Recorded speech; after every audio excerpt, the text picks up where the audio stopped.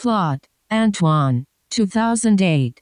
Written by Bari, Laura. A sensitive depiction of the real and imaginary worlds of a little 6-year-old boy, who is lucid, confident and blind. Voiceover off. When you're blind and watching movies, what will you find? A blind superhero whose superpowers are acting like he's not blind. A sighted actor over dramatically touching people's faces. Or maybe the whole joke is that they're bumping into different places. A spectacular, macular generation. Tunnel vision to your television. And do they off this movie with audio descriptions? They're movie buffs who know their stuff. You'll be thoroughly entertained. Join Sky and Melissa throughout film history and Citizen White Cane. Hello. Hi. And welcome to Citizen White Cane, the podcast that has spent a year and a half looking for good blind representation using our detective skills and a bit of childlike whimsy. My name is Sky McLeod. I'm Melissa Bukta. And today we are talking about Antoine, the 2008 documentary film from French Canada, Franco. From French Canada. Yes. No. What is it? What is it called? There's a more technical term. French Canadian? Franco. I don't. Oh, sorry. Lord. Montreal.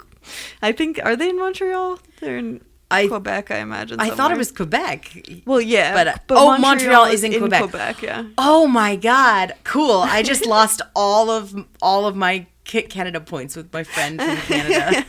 Well, I have family. I have a cousin who lives in Montreal in Quebec. Ah. So we did Christmas with them one time. Oh, lovely. Yeah, it was very, very pretty, Well, snowy. Quebec was actually one of the trivia answers last week that I got right. So Nice. I was very proud of myself. So there you go. Yeah, so we know we're experts on all French Canadian. Sky and Melissa do not claim to be experts on all culture, on all things French Canadian culture. Please don't add us. Anyway, Yeah. yes. But This wonderful, amazing, imaginative documentary. I actually really liked the IMDb description because it said sensitive portrayal, and I thought it was sensitive without being super intrusive. There's not really a narrator. And there's not very many talking head moments in this documentary. There's none. You're not right. until like the very end. They interview his classmates. Yes. About him. Yeah, at the very end. But Yeah. But throughout that, it's just kind of this pastiche of moments put together from Antoine's life, and we meet his schoolmates, we meet his teachers, we meet his parents. Yeah. And It is definitely, I mean, yeah, it's interesting. It definitely blurs the lines of like, sort of, for a documentary, I feel like I'm so used to right now so many of the like docu-series on Netflix or something where it's like very much like documentary. This is like documenting an exact event that happened. We're going to get a bunch of interviews and we're going to get a bunch of like, you know, B-roll, people showing things and like footage from the time, you know, like, so they're like very overproduced and like just telling you a very specific story. This is not like that at all. It is extremely like fluid. Yeah, and like it's observational. Definitely, it has like a what is it, cinema verite? I don't remember. Yeah, I haven't taken a documentary class in a long time. Right. No, I'm also thinking back to my documentary class too. This movie, there are definitely bits and bops that are staged because or at least feel like they are staged to me, because you are floating in and out of Anton's imaginary world. He imagines himself as Detective Anton or Detective Dak, the journalist, basically, who is on the hunt for Madame Roshi. Madame Ruski. Ruski, thank you. I knew I was going to say that wrong. He's on the hunt for Madame Ruski. Yeah, which sounds very Russian. So Russian. I was like, Rolski? Okay. Yes. But he and his friends are on the hunt for her throughout this entire movie, or documentary. So there are bits where he gets in the car and drives away, and yes, it was so funny. My mom was like, she had just listened to 23 Blasts and watched the movie, and she was like, I can't believe you guys didn't talk. You always talk about when you have a scene where a blind person drives, and you forgot to talk about that with 23 Blasts. And I was like, it happens in so many movies. I know. And actually, then I was like, well, actually, this week we're doing a documentary about a 6-year-old, and guess what trope is in that movie? A 6-year-old like, driving a car. Yeah. She was like, a documentary about a 6-year-old? So, yep. I mean, for the record, the driving scene in 23 Blasts is actually quite cute. I actually laughed. This podcast is remembering all the driving scenes we forgot to talk about from 23 Blast and other movies. that one scene. So that kind of threw me off a little bit because my brain is settling in for a documentary, and here are these things that are happening. And again, there aren't markers or anything or barriers to say when you're in his head and when you're not. You just, after about 20 minutes, you can kind of judge out like the flow and everything. And so you can figure, oh, okay, we're in his head right now, and okay, we're in the real world. Right, but you kind of don't get it's almost weird at the end where they do interview his classmates, because I feel like as it goes on you slightly get a sense of him as a kid, but a lot of it is so fantastical, it doesn't even, like, it's interesting, it doesn't really feel as much like a documentary in the way that it could just as easily be like The Color of Paradise or something, it feels so much like, because it's so focused on his imagination and the whimsical, realistic kind of whims, it has a very odd place of like exactly if it is documentary or more just kind of like the imaginings of a child, which I guess, I don't know, what is fiction versus nonfiction? Right. Well, and when you're a child, it's harder for you to draw the line between what is real and what is that perspective of like, exactly, like, definitely like a 6-year-old's kind of. I think that's what I really actually came to enjoy a lot about it. During all the school stuff, I was really interested. Oh, well, what is the Canadian experience like for a blind kid, for a blind person in education versus the American experience? And that's absolutely not what the documentary is here to talk about, and that's okay. I know, I thought that too, and then I was like, okay, well, I guess we won't really find out in this documentary. No.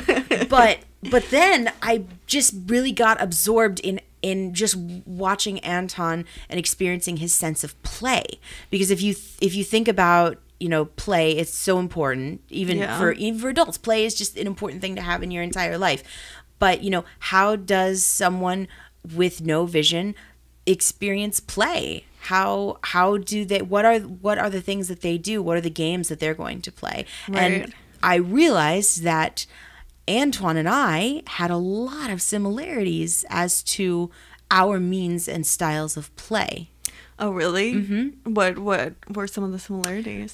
Just everything with his like detective persona with the tape recorder and the microphone. I wasn't necessarily carrying around a tape recorder and a microphone, but I had a bunch of them. And my brother and I and my cousins would spend hours making fake radio shows. Oh, and that's everything. so And sweet. yeah, and I know this is not exclusively blind. Like there are plenty of people who do this too, but it's more blind accessible. I would always make films with my sister, and we would always do that. But we made our fair share of like goofy movies and everything. But we loved, and maybe it was because of more of this is what I wanted to do, but we loved making news reports. Yeah, we would do movie news. We would do like on the old like camcorder, like old cameras that had what were those? What are they like? Like they're not VHS. They're like the Super 8. Oh yeah, not Super 8. No, but like not Betamax. No, but I know what you're talking about. We had a little. We started out with a big one that was like put on your shoulder and took actual giant tapes, and then we graduated to like this little Sony that my mom had. Yeah, took the little tapes. Similar to yeah. So we'd make movies. We would record radio shows. We'd make like late night talk show type things.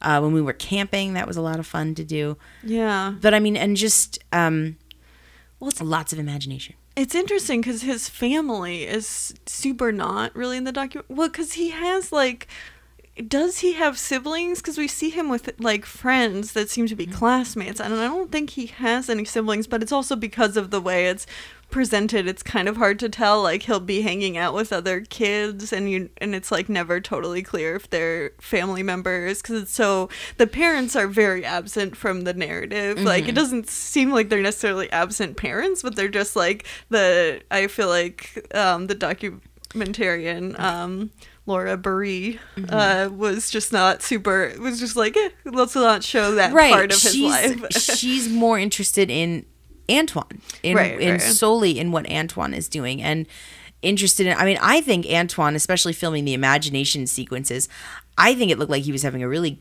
good time. Yeah, and that's important. And she wanted to facilitate that, and she wanted to show that. Yeah, it's really, I mean, it is definitely interesting. I think, with disability, sometimes a lot of the narrative is like, oh, poor abled parents with their disabled children, and like, what a burden and hardship on them. And this is not, this is so not fall into that at all. He's 6 years old, and he's doing things that I didn't get to do or experience until I was 13. Really? He goes everywhere, and and maybe they let him wander around alone. It seems like, but it's never clear if there's like parents nearby, right? Or if this was part of it. staged for the documentary, or whatever. Right. But he's wandering around, experiencing the world. He's hanging out with his friends. He's obviously the driving in the airport stuff, and the stuff on the train, like that's all staged, but still. He goes to Vietnam, which I assume is where his family's from. Yes. Yeah. I don't. Do they say that in the movie? I think so. They don't. Yeah. I can't remember if it's stated like his family is from Vietnam, but I'm pretty sure they're Vietnamese. At one point, he's like, "I'm gonna find Madame Bruschi in Vietnam." And I'm like, "Well, okay, she's wait a minute." a Russian name, so. But it's very cute though. I feel like that also. I think that was sweet too. Like being a kid and having visiting family abroad and stuff, and like kind of the fact that it was weaved into this narrative of the person that he was searching for, like that kind of, I don't know, I thought that was sweet. Yeah, I mean his imagination, his imaginary narrative is woven throughout his life and his day-to-day things. Yeah, the story is added to and changed, and because Madame Bruschi keeps becoming different things and keeps like being in the water of like the raindrops or in the flowers, or at least they speculate that she might be in like all these different kinds of places that are so it is very it's not grounded in like like it is not a narrative like you would have a like A to B to C. Yeah, exactly. Yeah. There's it's a very just kind of like mood. It's kind of a vibe more than it is like an actual like we're gonna find this person, which obviously would be very contrived if it was like that. It's much more of just kind of like also like kids do get fixated on certain things and will just like kind of those things will continue to go. Play that they have to play it out to take it to its, I can't say logical, but like take it to its conclusion, to experiment, or just do it as much as you can until it gets boring. Out of your system. Yeah, exactly. And I like that. I mean, I feel like you don't see that aspect of childhood, especially the fact that it isn't like based on anything necessarily going on, that it's just some weird narrative and that the other kids are kind of also in on this like idea. They help him. Seems to have come from nowhere. They help him make missing posters. Yeah, that they go hang up to find. Which is very Mademoiselle Oski. It's all very cute. I like that was that kind of thing of childhood is very I don't know, you don't expect to see that as much in a movie. All of the documentaries we watch that have been about kids or younger people have been about teenagers, mostly high schoolers, teenagers, young adults. So we've never really gotten to watch something that's about these the younger set, these really young kids. Right. Because they're like 6 years old, so they're like super young. Yep. But yeah, I mean, I think it was pretty sweet to see someone, like a 6-year-old blind boy who had such like confidence and like just like just having a lot of fun too was very sweet. Yeah. It's interesting. It's one of those things where I was like, okay, this is very much a vibe. Like at first I was like, because I was like, okay, it's a documentary about a kid, and like we're watching, like we have watched a decent amount of documentaries about like teens and stuff. So I'm like, okay, it might follow a lot of those same things. And then I was like, no, okay, it need does to put that away. Not. Yep. Yeah. Nope. Take off your conventional documentary hat because this is not that. I think a vibe is definitely something that describes it best. Yeah, absolutely. It's a freaking mood piece. It really is much more than, and it's, I think at a certain point I had to be like, okay, I don't want to like put any sort of narrative thing on it, because like I was saying before, like how like comparing it to The Color of Paradise, which is like an actual, truly a narrative of like, and even though that's not a documentary, but like it does feel very real, but it is still about like a family, and it's centered around a young boy, but it's like a lot more actual coherent narrative, whereas this has none of the coherent narrative aspects. I remember we were talking about that, about Color Paradise, and we kind of sort of compared it to, it felt a little bit like a documentary. These people could be real. They're not, like they're all actors, but they feel real. They feel so real. And similar to this movie, the camera is very much at the kids level, and that is very true of this movie as well. So like in some very functional ways, it's similar. And we hear, we hear his perspective in The Color of Paradise. We hear all the recordings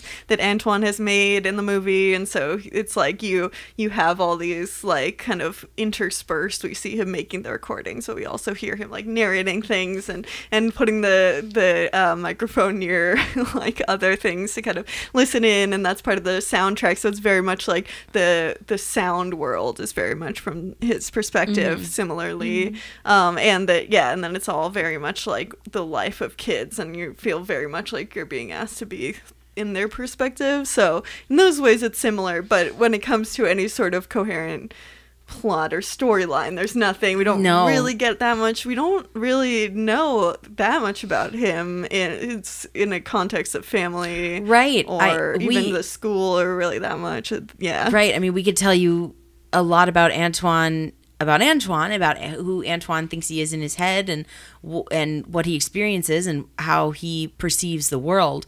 But as far as like concrete facts, nothing. I got nothing. Yeah. Nothing. I mean, his family probably, at least he has some family in Vietnam. We know that is a personal thing. He has some assistance with his like with blind like stuff. We see him using a brailler and like learning how to read braille at times. What else? He has a cane, though we don't see him like getting taught mobility training. Right. He uses his cane, but we never see that. But he does seem to have some like resources of like blind education stuff. Yeah, there is one bit where he goes, actually he's in, we called it resource when I was in school, but he was in the special ed room, and then he goes back to join the other kids. Right. Yeah. So he's getting some kind of like one-on-one, some kind of educational help. Right.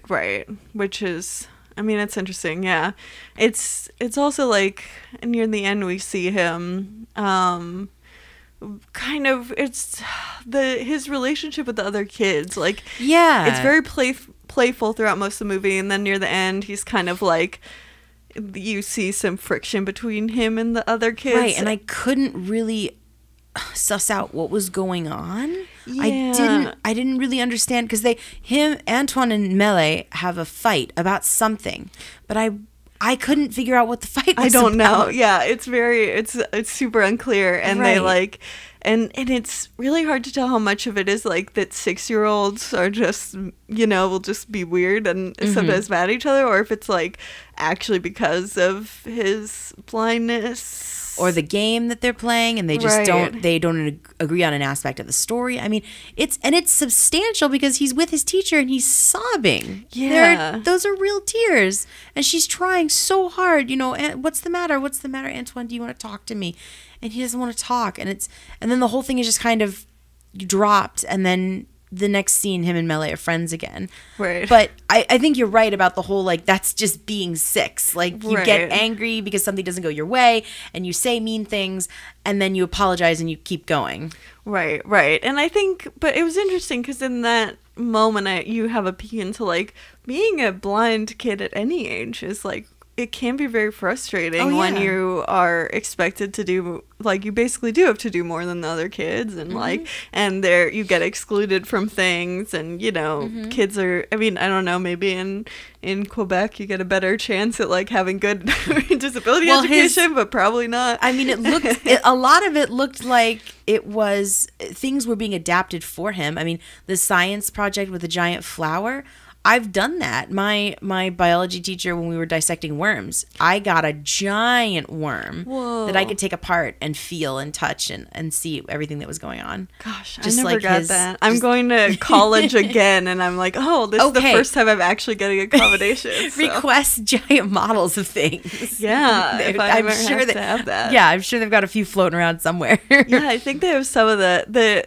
PSU so far seems like they have a really good like DRC, like Disability Resource Center, which is, we'll see what it's like in practice. But yeah, I never got that kind of stuff. I just struggled through everything. Well, so I had an advantage, especially in that class, because my biology teacher, shout out to Mrs. Davis. Anyway, it's awesome. Her son Patrick is blind. Oh, that's so sweet. And he's down here in the States now. Playing a band, I believe. Playing in a band is the last time. He's down in the 48. What is it? What do you call it? Well, if we were in Alaska, I'd say lower 48. Right. You said he was down here in the States. Was he not in Alaska? Jesus. No, that's my Alaska talking. Okay. No, he moved down here before I did. He's in... I want to say Montana, but I'm pretty sure that's wrong. Some place. He's in the country somewhere playing in a marching band and being awesome. Nice. That's cool. But yeah, it was really cool because she was one of the teachers I just didn't have to explain things to. Yeah, she just really got nice. it, and she just provided me with everything that I needed. She also snuck me audiobooks from the teacher's lounge, which was pretty sweet. So. That's awesome, though. Shouldn't have had to sneak them. No. Honestly, everybody knew that we were doing it, so it was fine. It was like some sci-fi audiobook of the month club. But she's actually the one who introduced me to Michael Crichton. So. Oh, that's cute. Yeah, but yeah, love her. So that was really cool to see things like that. So I was like, oh yeah, I got those same adaptations too. Unfortunately, they didn't come until high school, but I had them. His PE was adaptive. Oh, yeah. It looked like it could have been somewhat adaptive. I mean, he was playing with a goal ball basically. Okay, yeah. Well, there's one point where he's just like, I'm trying to actually picture it. I don't remember if the shots are maybe not close up enough. I think I was also like, this is subtitled because it's all in French. Yeah, it's all. Yeah, and so there's a lot of the visual stuff I did miss because it was very difficult to read this movie. Like, I mean, like many blind people, I think he talks pretty fast. So there were times where I was like not even having time to read things. And then because there's so much dialogue, it's like there was not a lot of time. And I like had a very busy day before we were gonna watch it, so I wanted watching it at night when my eyes were already hurting from the day, and so I was like, oh god. So I stopped like and watched the last like only 20 minutes the next day, but because of that I missed so much of the visuals because it was just like the subtitles were really hard. I when you said this was in French Canadian, I was like, well, this is something I have to be a bright-eyed and bushy-tailed for. Smart. So I watched it in the morning. Yeah, I should have done that. No, it's I was also going to watch it at night too, but I realized that I had a whole day, and I was like, reading this subtitle movie is not what I wanted to do. Yeah, it was hard. It was very hard. I wish I should have bought it on YouTube because I rented on Apple TV. I did too, And yeah. YouTube has a feature where you can have it read the subtitles usually, Oh, depending okay. on how it's formatted. And so once I bought on Apple TV, and I was like, voiceover doesn't work. And it's Apple. It's an Apple I know. product. It makes me so mad. I don't get it. I truly don't get Why it. does YouTube have their shit better than Apple when it's like literally voiceovers made by Apple and they couldn't like make that work? Yet YouTube figured out how to make it and work. even like all the Disney Plus stuff, all their subtitles are read to you. Oh, like, do they have, is it because they have audio description? Yeah. Or, okay, so it's not like you actually are having the voiceover read it to you. It's, No, that's Yeah, it's yeah. just audio description. Right, Yeah. right. Yeah, it's hard because, like, you have to have the English audio description, and then sometimes what they'll do is just, like, dub it for audio description, depending on... I mean, it's weird because it's, like, sometimes you have a movie where there's, you know, a lot of it's in English, but then some of it's, you know, in a bunch of different languages, and so then the audio description will just read every time something's subtitled, right. but then, and sometimes some of them say the language, but then when it's a little bit weirder if it's like everything's in French, because then it's like, do you dub it over, or do you just have someone read the subtitles? And then, like, you know, is it silly to just have someone read all the subtitles, but blind people also don't care about if the mouth moves in the same way? Yeah, so well, you it's know, weird. when I watched Minari with audio description, and it will audio description automatically on Apple. Audio description automatically read the subtitles to me. It was jarring at first to get over. Yeah, Because I want to hear I want to hear their voices. I want to hear their actual voices. Even though this was hard and it was really frustrating, I'm still glad I got to hear Antoine and everyone speak the language. Yeah. I want to hear the language, even though I don't understand it. So having voiceover, you know, and the audio description is expressive as it can be, but having them talk over people, you just kind of gotta like get your brain used to it. And after Yeah. about 20 minutes, I was okay. I'm always just like, the lack of headache I have makes it all worth it. Exactly. Well, and the fact that like I watched Minari and could be in the discussion and have conversations about it and stuff because I wanted to watch it.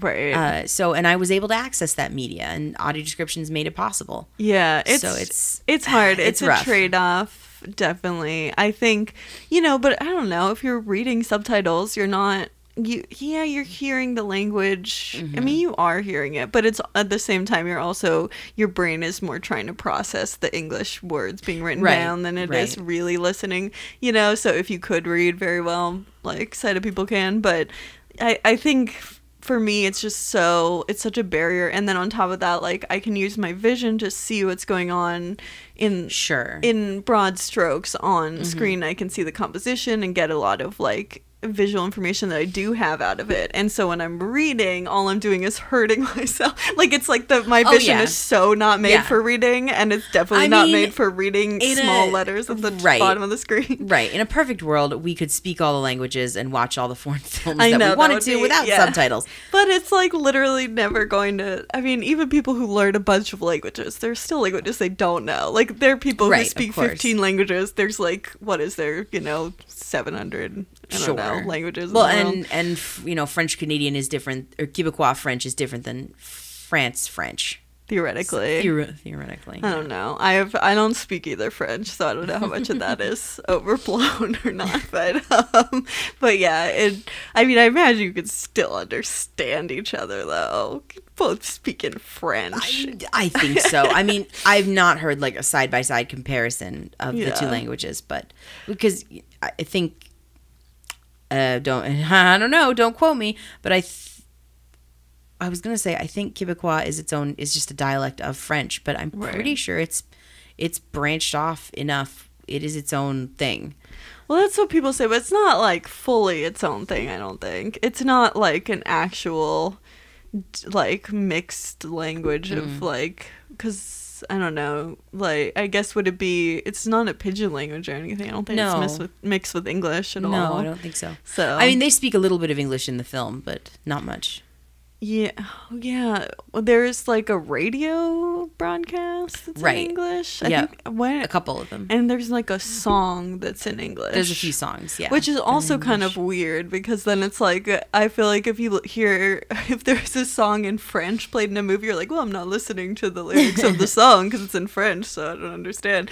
But I realized it's like weird on the other end of it where I'm like, now I'm really listening to the lyrics of this song, which is not what you were intending. Your brain is kind of craving English. Exactly. Oh yeah. my God, it's words that I understand. Oh my God. So Yeah. now the next time I see a movie with a French song in it, I'll be like, French people must be so annoyed right now. That they're just hearing the French lyrics. But yeah, though they dub a lot of, France is the only country where they dub movies. They dub like Hollywood movies. Are you talking dub it into French or? Yeah, they dub it into French, whereas most movies will do subtitles. They're not the Or only. most They're not countries. the only ones. Italy is pretty fanatical about doing that too. They would rather dub a movie into Italian than have subtitles. I know, like in Costa Rica, they definitely don't do that. They'll just put subtitles on the movie. Yeah. Because I went to the movies in Costa Rica, and that's exactly Yeah, what they see, did. I'm always like, well, it sucks for me when I'm traveling and want to see a movie, but great, I guess, for blind people in Italy, like, who don't have to, like, not see any movies in English because they can't understand them. But, yeah, I mean, I wish that there was a audio described version of this movie to watch. Yeah, I would like to hear better at what they were saying about what everyone was saying. I mean, I kind of sort of found myself checking in and checking out with the subtitles just because there was so much to look at. Yeah. And I think I did the opposite thing, which was like, it was why I had such a bad headache by the end of it. Sorry. No. I mean, I picked the movie, so you shouldn't be saying sorry. Don't you worry. Don't you worry. I got you an English movie Yes. pick for this. I only week. like English stuff. Just English. Speak English. Speak English. Oh my God, no. No. Please keep speaking your beautiful languages. It's in my humble opinion, I think Americans, like most other people who around the world who are forced to learn English, should be forced to learn another language. Yeah, it's just hard because no one's ever gonna speak every language. No, and but you should speak there one are or two. blind people in every. It is a weird problem because there are blind people everywhere, and we can't read subtitles, and there are a lot of languages, and so I think people are very against dubs, but I don't know. In some ways, it is like a weirdly accessible thing. Right, it depends. I really wanted to watch The Host, it's super cool South Korean monster movie. But the monster is like a metaphor for the environment and stuff, and it's actually really well done. It's great. It's one of my favorite ones to watch around Halloween, or like if I'm feeling kind of kaiju or whatever. Anyway, there is a dub of that movie. Is the dub fantastic? Yeah. Yeah. I mean, it's fine.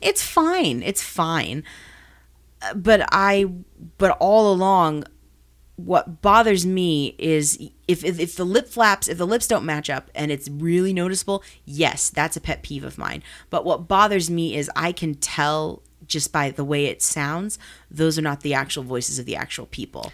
Yeah. And there's a huge disconnect there, and that drives me crazy.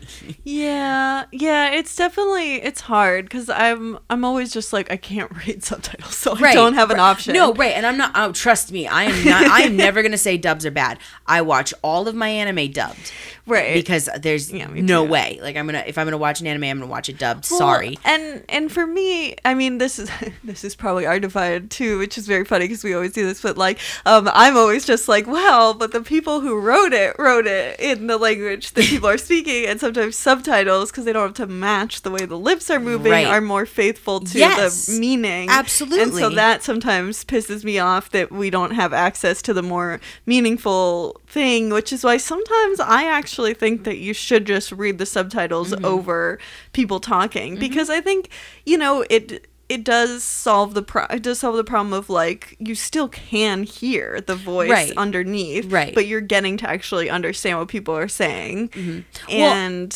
with movies like The Host, you know, now that I've watched the dub, if I'm going to put The Host on in the background, if I'm going to rewatch The Host or whatever, I can watch it in its native language because I know what's going on. Right. Once you have it I know. memorized. Right. I know. Yeah. Exactly. I know who all the characters are. I know what the story is. I know what the story means. Right. So now I'm like, okay, cool, great.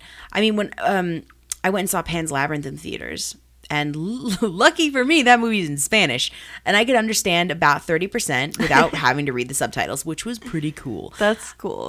Because I literally couldn't see the subtitles. So the first time I saw Pan's Labyrinth, I only understood verbally 30% of what was happening. Yeah. The movie is so cool and so well done that like I get it. Like I didn't necessarily need to know 100% of what everyone is saying, and I own Pan's Labyrinth anyway, so like I've seen it a dozen times. But yeah. I think that's I at a certain point was just like, you know, I don't want to see any subtitle movies in the theaters unless I can get audio description, just because it was just so, it makes me so frustrated and sad because it does hurt a lot. And then I feel kind of like, you know, when I was a kid, like I actually had people who were like, you can't sit close to the TV or you'll hurt yourself. Oh, so I had the same problem. Like, which is just, first of all, makes no sense. No, like, that's not a real thing. That's just it's not real. And also horrible to do to a kid, especially because that kid could be blind. Like, you don't know. I was blind. we had a conga line of daycare parents at my house because my mom ran a daycare out of her house. And that's exactly every single goddamn well-meaning mother or father every single fucking time. And my mom was just like, she's blind. That's why, because she's blind. Also, just like, first of all, like, I wish that we could get more people going blind from that stuff because then maybe we'd have more rights. But like, that's not like a real thing. And like, also, no, it's like it reminds me a lot of like vaccines cause autism. It's like, first of all, makes no sense and literally has just not true at all. But also, like, what is the problem with your kid having autism? Like, what is your deal that you're so there's upset nothing wrong. that could be true? Same thing goes for kids. Like, it's the exact same thing with like being too close to TV. It's not gonna make your kid blind, and if your kid's blind, love your kid. Like, there's no fucking reason not to. Absolutely. And I mean, I'm still sitting 10 inches away from the TV to this day. Yeah. And I'm fine. And it's actually made me it's made my eyes not as in pain. And honestly, I care about that way more than like going blind because I'm not like squinting and hurting myself. And I actually, there are times when I really enjoy watching something on my phone or on my iPad because that is a screen I can put right up next to my nose. Right. And it's fine. Well, and I in this room that listeners cannot see at all, and Melissa is blind, so she can't see any other. But I have a TV that has on wheels, so that is what I do is I'll just sit in a chair and then I will put this big TV right next to my face, so that with the little table that has wheels on it, and that way I can still get up by moving the table and put them next to my face. Mine is also on a low table, but just easily accessed, put in a spot that's easy to pull a chair up to.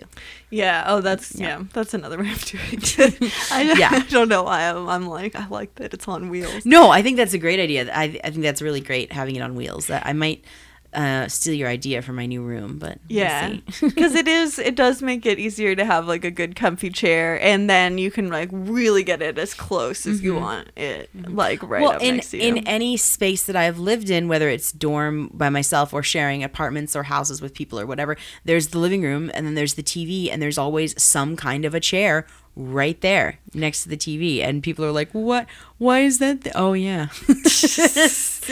Well,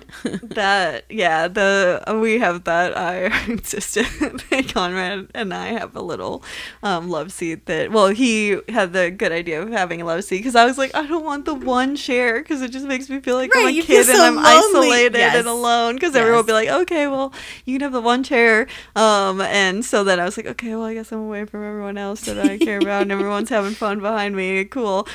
So have I told this story in the podcast? I feel like I told a lot when it happened. I don't know. But, I don't think so. but yeah, my very sweet partner Conrad was like, we're gonna get a love seat then. We're gonna put it right next to the TV. Perfect. So he's a sweetie, and it's very easy to move because it's small. So you can like sometimes I'll do like exercise videos on the TV, and so then I can move it back, so I can do that. Yep. I'm it's very important to me to have as much movable things. Yeah. So you could get super like closer than is necessary for walking around. It's kind of like it's like the little home mentality of like moving furniture and to fit in a smaller space. I feel like for blind people it's like because we have to be closer to things, having that movable furniture that's very easy to move is really helpful in like being able to both have a TV watching space that then can become more of a like social space or something very easily.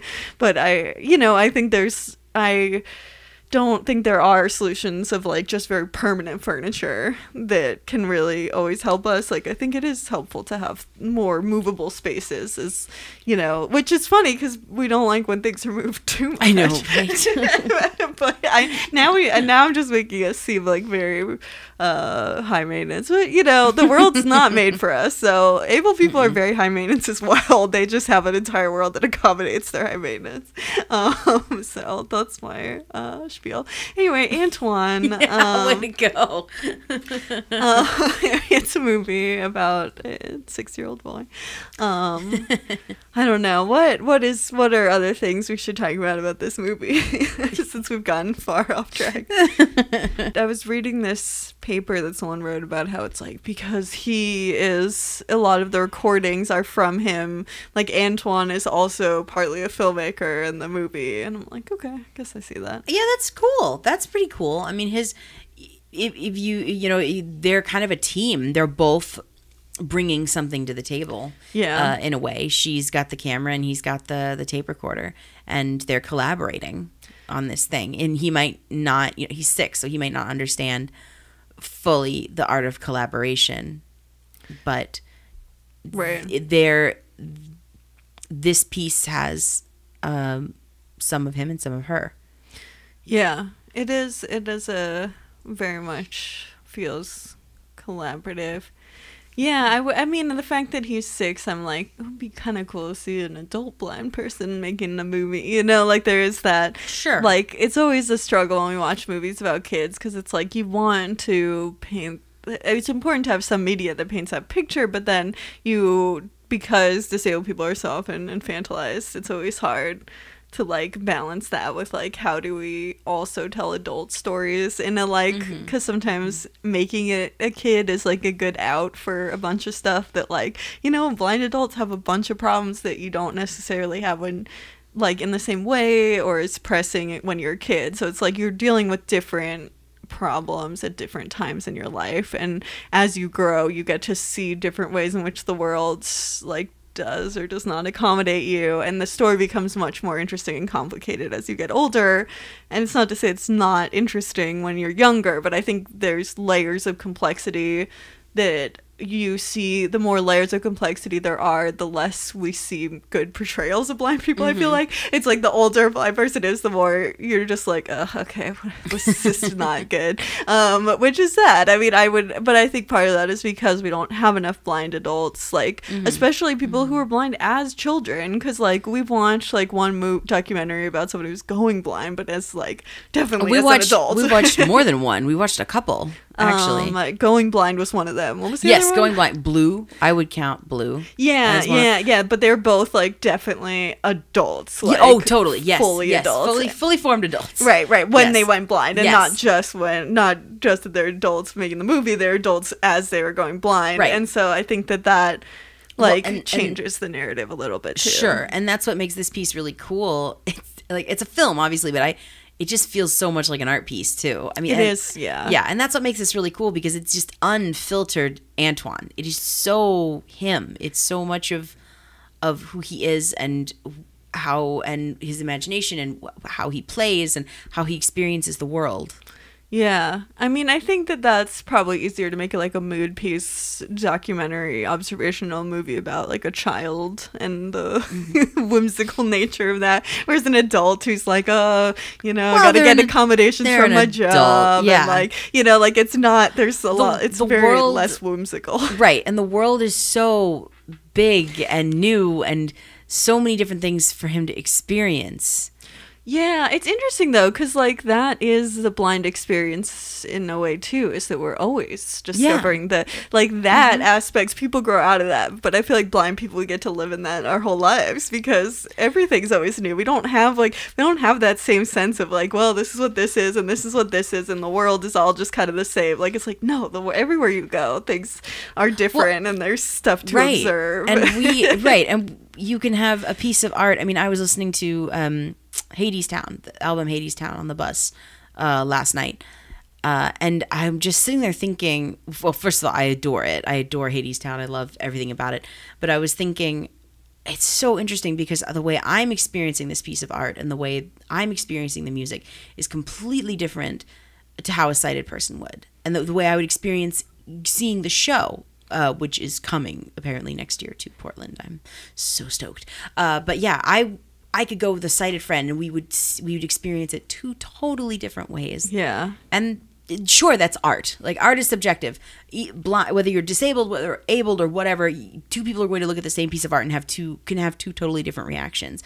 But as far as a blind person goes, I think I just experience things like music on a completely different level than some sighted people. It's like, I mean, I think it's like you get a much richer experience, especially when you just have different perception than what's considered normative. I think you just have a much, I don't know, I feel like you have a richer perspective because everyone has brings their life and the things they've experienced in their life to work. And we still do that as well. We just also bring in a literally different way of seeing the world, like a literally different way. So I think that yeah, I mean, I think but that's kind of like navigating the world in a way of like noticing things for the first time. Yes, which happens all the time. Yeah, all of the time. Oh my God, I can't even tell you how. Like, okay. So your stop, the stop I get off to come to your house, 41st Street. So I was looking there. I just got my badges for Rose City Comic Con in the mail this weekend. Nice. I'm fucking stoked. But there is a party. They're having a pre-show party the Thursday the 9th at Weird, at the Meadery. Weird. Did you know that Meadery is literally right across from that bus stop? You live within walking distance of it. That and a food cart called the Poutine Palace, I really want to go to. I know. Yeah, I didn't know. Or walking downtown past the same place, because I'm blind. I'm a very one path person. Right, but I'll notice, but I'm like, oh my God, I'll notice, oh shit, like that store has been here for years. And I'm like, oh my God, it's here. Or, a new park that I want to go to. Oh my God, it's right over in this area that I totally know. And I just had no idea that park was there. Yeah, there's so much that happens to me all the time. And I think so yeah, it is really interesting how I don't think that sighted people have that same experience. Like, they just kind of they drive around and they just passively see where things are, and then they just get like a mental map. And like the idea of, living in Portland, the fact that we could probably live here our whole lives and constantly be like, whoa, never knew that was there. I know. There are like sighted people who probably just, they eventually just learn what things are. Sure. I mean, I've lived here for a long time. I'll get off the times that my bus has gotten off on the wrong stop. That is like if they get rerouted or something. Like, all of a sudden it's a entirely different universe than what I'm like, what? Even if it's like a bus route I've done like thousands of times, I'm still like completely it's totally different. Everything is totally different. I feel like that is weirdly just that child's thing of everything is so new and you have so much, every stimuli is completely new and interesting, and I feel like we never outlived that in a way. We're just always rediscovering the world and all the things in it, which I don't know, I think sometimes it can feel very, obviously when I've gone off on the wrong bus stop, I've every single time I think ended up in tears, and most blind people I know end up in tears. Absolutely. There's a horrible downside to all of this too. But I think sometimes when I am in tears, I try to maybe think about how Yeah, like, but also you can never fully feel like you just are jaded to some place. Like, you're always discovering it, even if sometimes that can become a real problem. But, you know, and I think we do probably focus more on the sad parts of it. I like the idea of thinking of it as, like, kind of, you know, like, we never grow up in a way of, like, not in, like, an infantilizing way, but we just always get to have that excitement of discovering new things that we never knew about.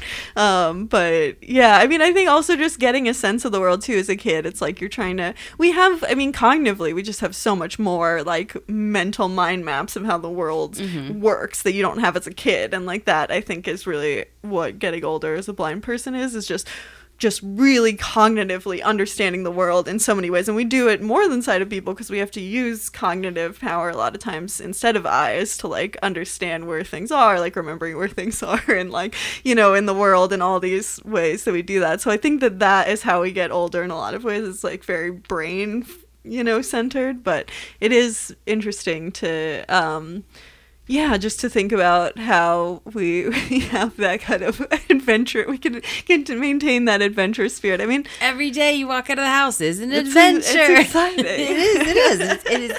It's exciting. It's great. And thank goodness we live in a city that has truly a really awesome public transit system. I mean, yeah, we're allowed to bitch and moan because we ride it every single day. But right. We do. Look, like it's so amazing and empowering to look up an address and be like, I can get there, and also I can get myself home. It's true. Great. It's really nice. Like last night, I had to go out to Oregon City to do this show. Yeah, and I didn't get home until 11:30 at night. But you know what? I got myself there, and I got myself back. Yeah, it is really, now that we're getting back out, and I'm like, I somewhat hate the bus, but oh my god, am I so happy to be outside of my house. Yes. and you know, during the pandemic, like Conrad has been driving me when we go places. We'll go there together and he'll drive me, and now that my life is opening back up again, it's like there's something so empowering about taking the bus. Like, you're just like, yeah, I don't fucking need to wait on anyone. And like, you know, I appreciate getting rides, but there's something so nice as a contrast to that, to be like, you know, this is convenient right now to get a ride in certain circumstances, but also like I don't have to. Like, I can just get home if I need to. Right. And I mean, my co-host, you know, was super nice and you know, totally could have offered me a ride or whatever. Like, they live over on Powell and Foster, which is, I have to blow right through there on the bus to get back to my house. But I was just kind of like, nah, I'm good. Like, I'll walk down to the transit center, which was 4 minutes away from where I was, and I'll just catch the bus. Yeah, I mean, in a way, it's like we're adults. We don't need like a child to be driven around. We can be like Antoine driving the car, but like in an actual, realistically blind adult way. Right. But, yeah, I mean, I think that yeah, I don't know. There could be a lot of empowering things. I feel like this podcast, it's interesting, this episode I'm realizing as both of us are starting to like, I feel like this is the first week I've started to have a life again. I know, right? It feels great. It's amazing. Yes. And I feel like if you listen to this podcast, this is almost like how we were at the beginning of the show. Oh, you're right. Because we used to have lives and then we just didn't for most of this podcast. Slowly stopped. Yeah. Holy smokes. But yeah, I think this was a really great pick. It's just was interesting and experimental and vibey, and I dug it. It's vibey. I think I would recommend it to people, definitely, but just go in it not trying to. I think documentary is almost, I mean, it's technically correct, but I think given what we think of as documentary at this current time period, I would say don't really think of it as a documentary in the same way you would like what we right now is the more popular form of documentary making in this year, you know. Right. It's not a flashy docuseries. It's not Errol Morris. It's not even like Pick of the Litter was a more recent documentary watch. It's very it's like there's It is not like that at all. It is extremely vibey. It is much closer to like Lost in Translation or some, some Sofia Coppola movie is what it feels like. Things just happen. Yeah. They just happen. Yeah. It's very, and it's just, if you don't fully understand what's going on, that's like almost part of the point of it, if it feels like you're like, is what's real, it's like, oh yeah, that's what a kid feels like. So, I think, well, we're now inching into it. So do you want, so. Let's get our QB out there. Absolutely. You go first. Cool. Easy choice. 2,500. Nice. For me. Yeah, absolutely. It just, everything we just said, we just reiterated. Basically, it's joyful. It's just beautiful just to see Antoine being Antoine, and it's fun to be inside his head. Yeah. And see that, oh wow, I'm normal. Other kids play like this. I'm not, in this sense, I am not unique. It's just nice to feel like you're part of the club. Yeah. And I really enjoyed it. I really liked it. Yeah, I think I'm gonna give it a 2,300, which is pretty good in Sky's book. Yeah, in Skyland, that's great. Yeah. I think the one thing is and this is like not, I think, the fault of the movie, but I kind of wanted to know more about his life and understand him as a kid, and I think that the movie was not trying to do that, and I think that's admirable. And so I'm gonna put it down to personal preference or not. Yeah, maybe like a personal fascination. It's like, I just really, maybe it's from not getting to be blind, like being blind at 5, but not getting to be blind, or 66, but like I wasn't getting to openly be blind. So there's something about, I was looking forward to watching a kid like learn how to, or not learn how to be blind, but like getting to be in blindness at that age was something that I wanted. And so it was I was excited to watch that happen, and the movie is not really doing that. It's much more about like just the mind of a 6-year-old and the kind of non-linear, nonsensical fashion that comes in, which is, I think, it's a really cool way to frame the documentary. I just personally was like, oh, but I want to know more about his life. Right. Like he seemed like a very cool kid, and in a way, I was also like trying to find out it was 2008, so he would be, I think, and when would he be like, because he's 6, so he would be maybe like 19 now, maybe. Right. So I feel like I was trying to, there's no information online about what's going on with him now. I guess a 19-year-old is not necessarily super,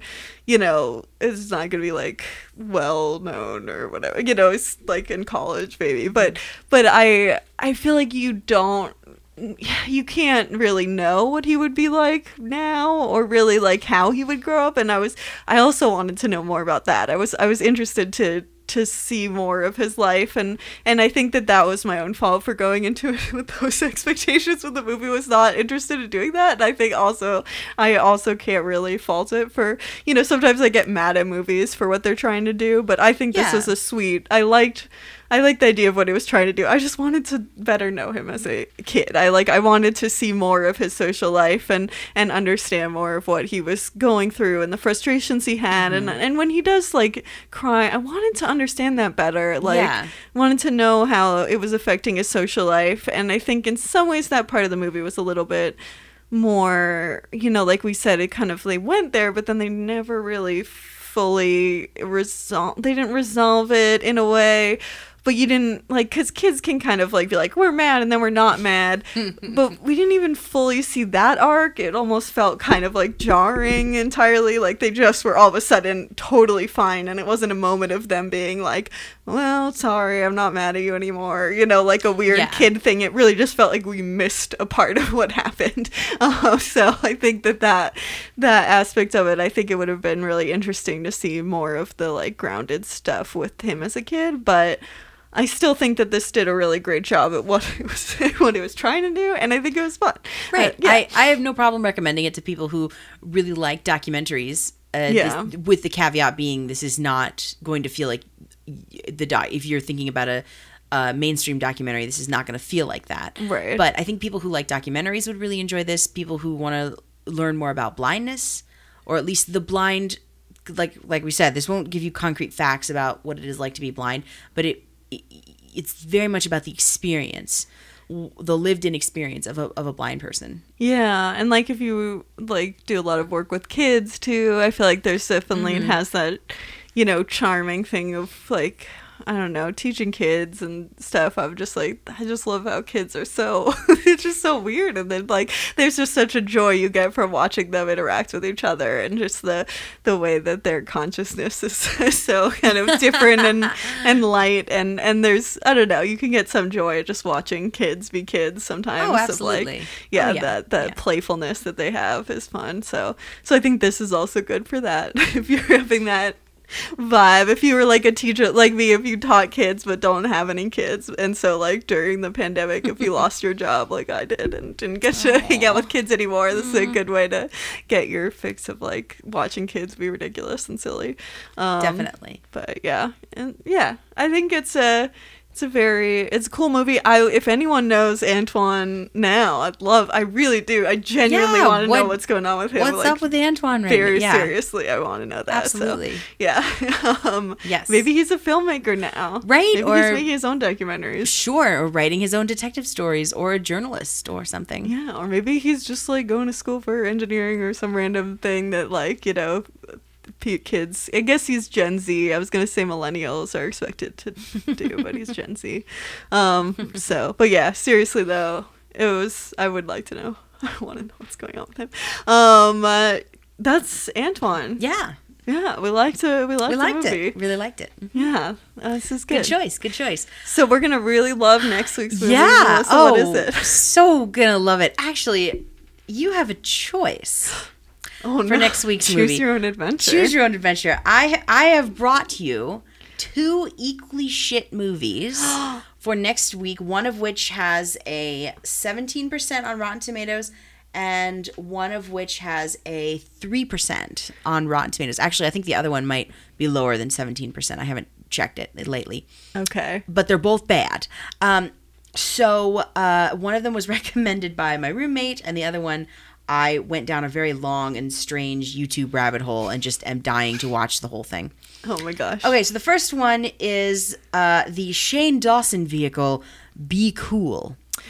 Okay. This one has a really interesting backstory. Basically, very quickly to sum it up, Shane Dawson was on a reality show. He's a YouTuber, and famous YouTuber, and he was on a reality show called The Chair, and it was about him and this other filmmaker who were competing to make the same movie. Basically, they had identical screenplays. They could change them however they wanted, but they were making the movie, and their movie got greenlit. Their movies got greenlit and produced. And it was kind of an experiment just to see like what these 2 new filmmakers would do. Basically, one of them made a imperfect yet very sensitive movie, and the other one was Shane Dawson. So this movie is like infamously bad. Okay. For its portrayals of everything: disability, sexual orientation, just everything. Everybody looks bad. So he get real mad. Wait, we'll get real did you say mad. The name of it It's yet? called it's Be called Cool, Not you said. Cool. It's not Did I say cool? Be Cool? I'm I sorry. think you did. It's called Not Cool. Okay, so it is not cool. Apparently. It is not cool. The other movie is one that my roommate recommended called Love, Weddings, and Other Disasters. This one is some bullshit comedy that she really liked that happens to have Diane Keaton and Jeremy Irons in it, and Diane Keaton plays the mother of this bride who's getting married or whatever. Okay, and so we don't really. So it's just kind of like, but it sounds like it'll be bad. I guess it has a. Was that the one with the 7%? That's 3% on Rotten Tomatoes. Oh, so that's even worse than the other one. I think so, but the other one is much worse. Okay. So we don't trust Rotten Tomatoes. I don't trust Rotten Tomatoes. So, or my roommate.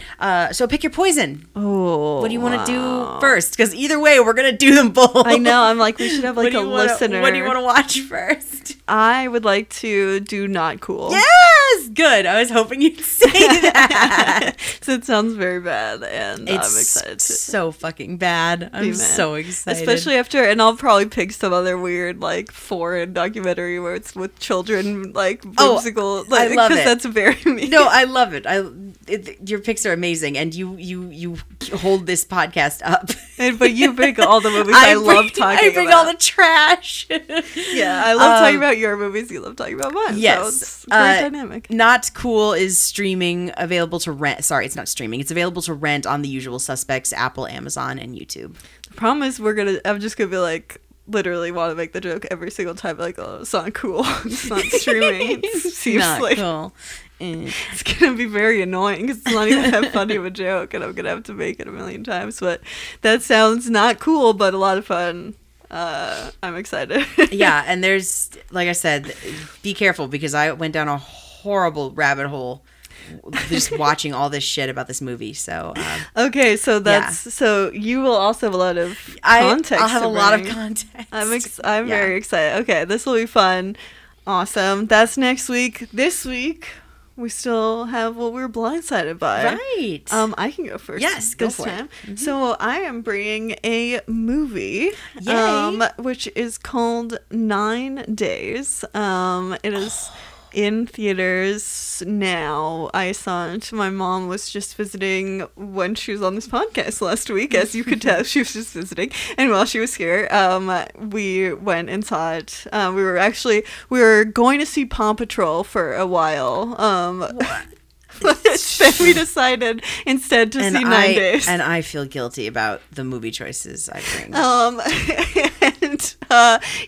But we didn't actually see Paw Patrol. Okay, good. That's a whole other conversation. I'm really sad because that Paw Patrol is so weird. I have weird feelings about it because I am a police. I think I'm a cop in that show, because there's Sky as one of the Paw Patrol. So I think she's a cop. And she's pink, which I find offensive. I have no fucking idea.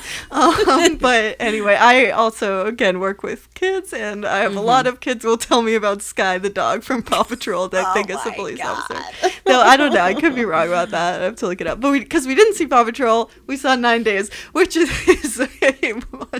it is exactly the same. No, it is about like the 9 days represents this kind of like world after. It's not an afterlife because it's like a before life, and the plot is that there's someone whose job it is to interview 9 souls to get to decide which one of them will be born. And cool. Then he like has all these TVs set up to watch the people who have been born in the like he picked to be born. He watches their life, and then when they die, he has to pick a new person to be born. And it's like that is basically the premise, but their souls are represented by actual people, that are adults that are kind of them at it. It's not, a lot of it is left ambiguous in a way that makes it like you're not as focused on plot holes. Like I kind of, like Conrad and I were talking about it, my mom was like, oh, I wanted to know more about the world, but it's kind of the way that it's set up, it's like they tell you just enough for the plot to work, but not so much that you're like, oh, but wait, how would this work, and how would you don't pick it apart because they just tell you just as much as you need to know. So we have like the representation of their souls that are kind of like going through this weird interview process, and the interviewer is like someone who got to be a human being at some point, and like there are other people who never got chosen that are kind of like they don't get to make the final decision. And so this is a lot of plot. I hope I'm not giving too much plot stuff. This sounds really interesting. I'm getting kind of, I don't know, Good Place vibes. Yeah, off it's of it. what was the two that Conrad was like, this would be if, now I can't remember what his, if the, right, it was I think, did he say, he must have said Survivor meets The Good Place. I'm here for this. Yeah. I'm pretty sure that's because it is similar to that. It definitely has a weird kind of a reality show vibe, but it is. I will stop giving too much plot stuff away because there's a lot of things that are kind of, built up in the movie that, I don't want to say too much, but it's really worth it.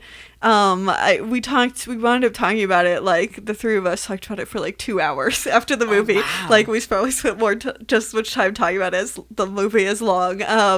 So it is definitely something that has just a lot of depth, and if you can get Conrad, me, and my mom to all like a movie, that is a very successful movie, because we have all very different kinds of taste and also not a lot of overlap, and so that's quality if we all really liked it and didn't think it was like overly weird. I mean, it's a weird plot, so it's like, I mean, maybe weird's not the right answer, but it didn't feel like it didn't make sense. Like, it felt very grounded in the plot that it gave, but it's also like super about humanity and consciousness and yeah, it was, and like toxic masculinity. A very cool movie. Go see it. It's called 9 Days, and I will stop spoiling it because it's definitely worth seeing it, and then we could talk about it for 2 hours. So you can always hit me up after you've seen it, and we'll talk about it. I'd love to. I need a real good thinker, because I've the past couple of movies I've seen I have enjoyed,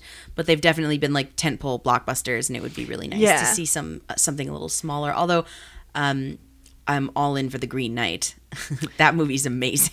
That's that was one of the ones we were debating going. Oh my god, it's so good. It's so good. It's so ambiguous and weird and stunning and ponderous, and it's great. It's so good. Well, Conrad and I have to see that and Pig at some point. So yes, I've already seen The Green Knight twice. So you should okay. Go. Yeah. But my actual recommendation, besides The Green Knight, is a video game that I beat last night. I finished it. Nice. It's a very short game.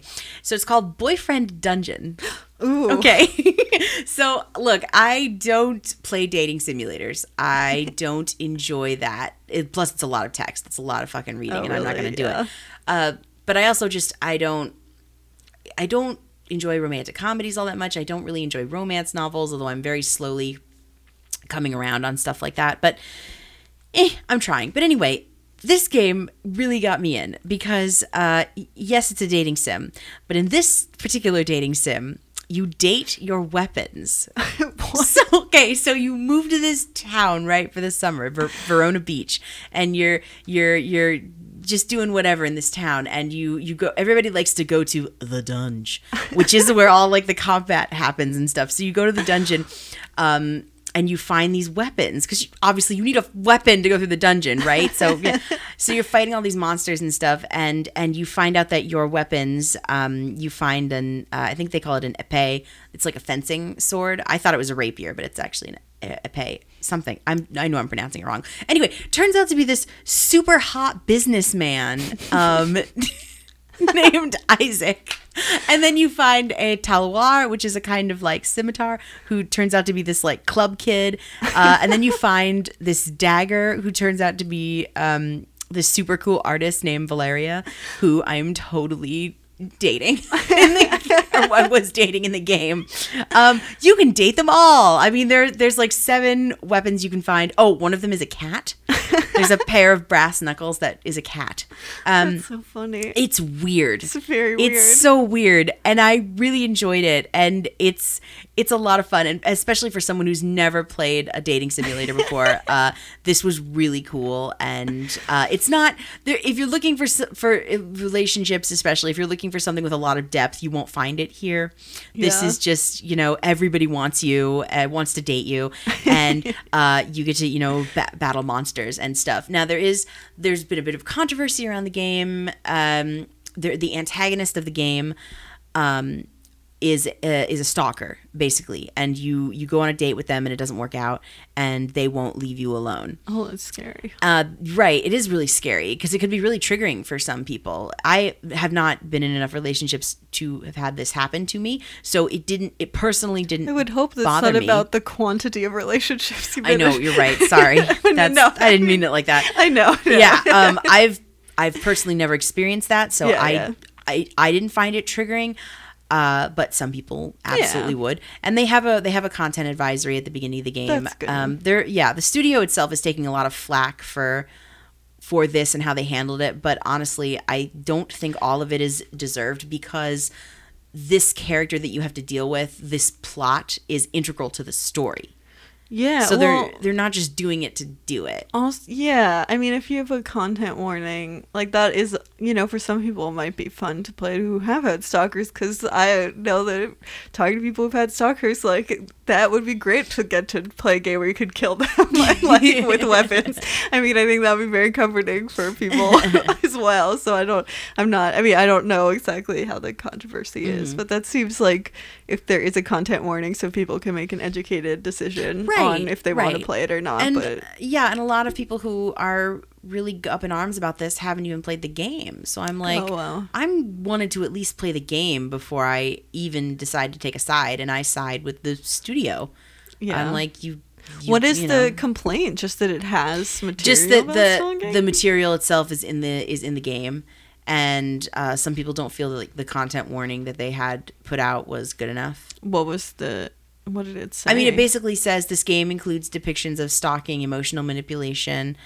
Wait, how's that not good enough? It's saying exactly what's right. in it. It says exactly what's in the game, and then it says play with care.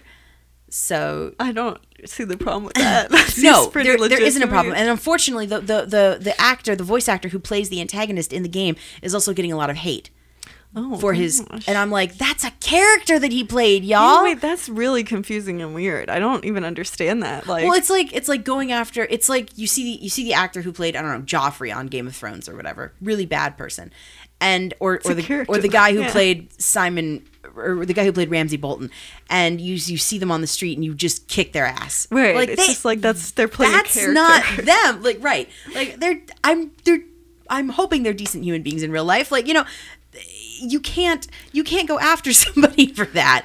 Yeah, but unfortunately, bizarre. this actor is like experiencing a lot of hate for this, and that's really not fair, and it's really sad. And I have played the game, and it's fine. Is it like? Are people saying it's like flippant about it or something? Like, what is? I don't. Which, like, I don't know. It doesn't sound. It's not like. It doesn't sound like it's glorifying. No, stalking. It's not. It's absolutely not. No. You don't. No, it's not. It's absolutely not. What the character's actions in the game are not glorified in any way. They're frowned upon by the other characters in the game. Right. And it's gross, but it never gets graphic. Yeah, I mean, but I think like having a content warning and making it not seem gratuitous, if that's the main plot of the game. Well, what people are mad about is that you can't choose an option in the game to like excise that character from the game or excise that content from the game because it is an integral part of the story that they wanted to tell. Oh, yeah. Well, then So that's why you have a content problem. warning. Exactly. For me, there's certain things I don't want to hear podcasts about, Sure. so that's why I like having a content warning so I can skip the podcast. Right, well, even- that's why you have content warnings. Right. Well, even for us, if we're talking about a movie or doc that features like self-harm or things like that, you always say, hey, this one might not be for you. And this game might not be for you. If that triggers you, don't play this game. I'm right, saying people should be able to make the choice for themselves, and for some people who like have had that experience, it might be very nice to have. Like, I think that's the part that's very confusing to me, is it's like people deal with trauma in a bunch of different ways, and there's nothing wrong with wanting to not play something that has stalking, which is why you should be warned and not play, so you could not play it. But then for some people it might be nice to like actually go into the trauma and like be able to act it out in a safe environment. Like, that can also be nice for people, like both. But people know themselves the best, and it shouldn't be anyone else telling them. They just need to have the right information so they can decide if it's something they want to do or not. To be honest, like the whole thing about dating and relationships really, I wouldn't say triggers me, but I feel really ooey about it. I don't enjoy it, but I'm playing this game. I'm in a safe environment. I can make those choices, right? And have that experience. And I think what the controversy is centering on is the people don't think the content warning is good enough, and the people don't understand why this content, you can't play the game without the content being excised from it, and they're just not getting it. Like, this is the piece of art that they made. This is the story that they want to tell. Right. If you don't like it, don't play the game. Also, your weapons being your boyfriend seems like it has some domestic or girlfriends. Well, or non-binary. This game is super LGBTQIA+ friendly. It's from not playing awesome. this game, I approve of it, and I think the controversy is silly. We should play it together. It is fabulous. It sounds like a lot of fun. But yeah, I feel like if it's about weapons, that you're dating weapons, so there's probably like the fact that it has some sort of domestic violence stalking vibe to it, that makes sense to me, because that feels like those go hand in hand in my mind of like the dude who's stalking you owns a weapon shop named Naked Steel. oh wow. It's so much fun. Well, I guess it's trivializing, because, serious issues have to be very serious, and you can never laugh about trauma, because it's not guess. I mean, I don't know. Someone with trauma, I find it very helpful to laugh about it, but that's right. fine. But like, it's a dating sim where you date your weapons. Come on. We're not going for realism here. Yeah. Well, that sounds like a lot of fun. It's a lot of fun. The game is called Boyfriend Dungeon. It's on Nintendo Switch. I don't know if it's on any other platforms because I played it on Nintendo Switch, and it's on sale in the eShop right now. So nice. if you so choose, find a friend, or throw a couple of bucks their way. I feel like this whole podcast has had a lot of whimsy, even in our recommendations. They're both very whimsical as well, so I like that. Nice. I don't know. That's the podcast, right? We did it. Yes. Woo-hoo. Okay. So exciting. Our theme song is by Lucia Fasano. Our YouTube is Citizen White Cane Podcast. Our Twitter is White Cane Pod. Both our Facebook and our Instagram are Citizen White Cane. If you'd like to send us an email, citizenwhitecanepod@gmail.com is our email address. If you'd like to leave us a voice message, there's a link in the show notes. Do you know where Madame Ruski is? Ooh, good question. Yes. Is your alter ego a detective? If so, what's their name? If not, who is your alter ego? Yeah, and what cool blind recordings did you get of weird sounds and whimsical stories, and did you ever fight with a friend and then instantly were friends again? And if you what kind of weapon are you, and how are you dateable? Yeah, that's the most important question. Any of those things, there's a link in the show notes to leave us a voice message, and we would really love to get it, even though we do make jokes about things, but you can leave us a voice message about literally anything, and we would love to hear it, and maybe we'd play it on the show if you don't want us to say in the voice message, but we would love to get voice messages either way. So that, and subscribe to the podcast. That's what you do. Rate it and review it and stuff, all those things, and come back next week, because we're gonna have a lot of fun, but it's not cool. It's not cool. Not cool. Okay, I'll see you then. Bye. Bye.